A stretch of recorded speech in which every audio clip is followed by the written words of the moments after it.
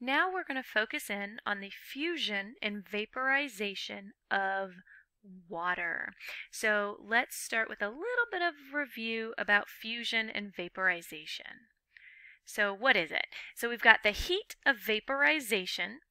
This is the amount of heat needed to turn a liquid into a vapor. And we have the heat of fusion, which is the amount of heat needed to turn a solid into a liquid. So we're looking at phase changes. So as we change from one phase into another. Okay, so we've got two equations here. So for the heat of vaporization, turning a liquid into a vapor, Q equals M times H of V. And for heat of fusion, when we turn a solid into a liquid, we have Q equals M times H of F. Okay, so what are these letters? So Q, just like we've done recently, is energy. So energy is going to be measured in joules.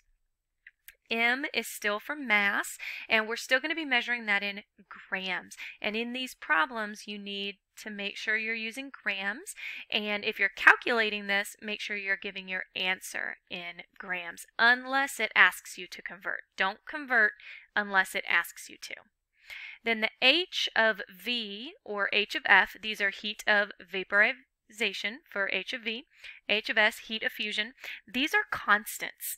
So this measurement is constants for every different substance. And each substance has its own unique heat of vaporization or heat of fusion, depending on what it is. Okay, just like every substance has its own specific heat, every substance has its own heat of vaporization and heat of fusion. Okay, so normally you would find these numbers in reference tables, reference charts, so you would look them up. For our purposes, for our class, we're going to focus in on water. Okay, so we're just going to study water. But just be aware that in the future, if you take more chemistry, you delve deeper, that you will be able to study this with other substances and need to use reference tables to find those numbers, those constants, okay?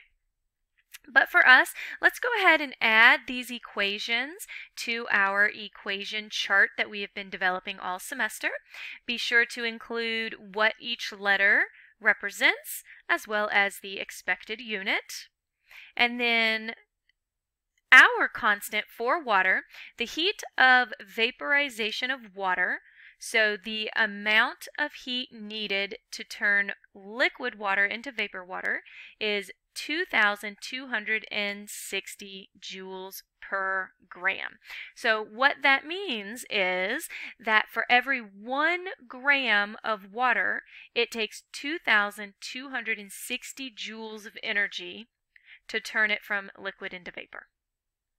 The H of F, heat of fusion for water is 334 joules per gram, which means that for every 1 gram of water, it takes 334 joules of energy to turn it from solid to liquid. Okay? So be sure to add those two constants to our equation chart as well, that sheet that we've been growing. All right, so how is this different from specific heat? We just got done studying specific heat not too long ago, and we know that specific heat is also involved with these same sorts of ideas, the mass, the energy. So what's the difference? Okay, the difference is that with specific heat, the temperature is changing. It's occurring over a temperature change.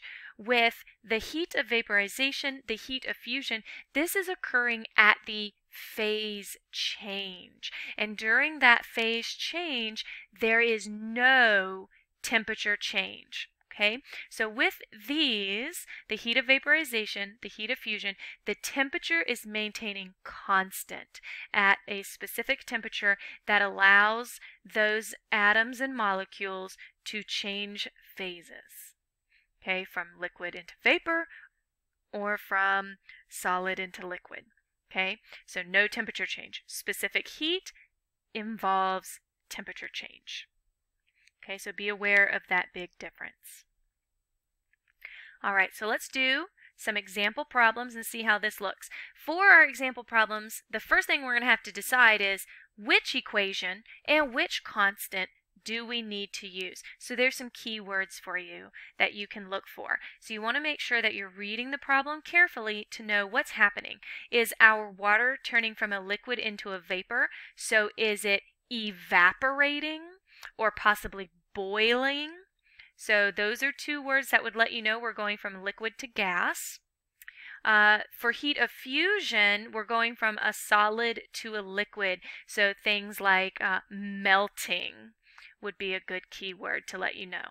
Okay, so you've got to read the problem carefully to know which equation do I need and thus which constant do I need. But again, we're only focusing on water in our class. So let's take a look at this example problem.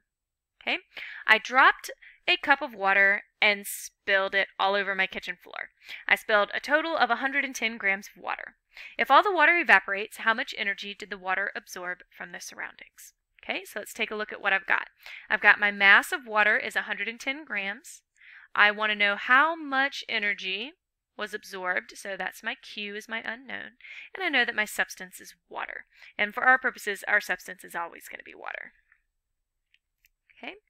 All right, so if we look at what's happening here, it says if all the water evaporates. Okay, evaporating means that it's going from liquid to gas. So that means I need my heat of vaporization equation. Okay, so let's just plug our numbers in. Q is my unknown, so I'm going to put an X there. My mass is 110, and since I'm using my vaporization, I use my heat of vaporization constant for water, which is 2,260 joules per gram. All I've got to do is multiply those numbers together and then round for proper sig figs.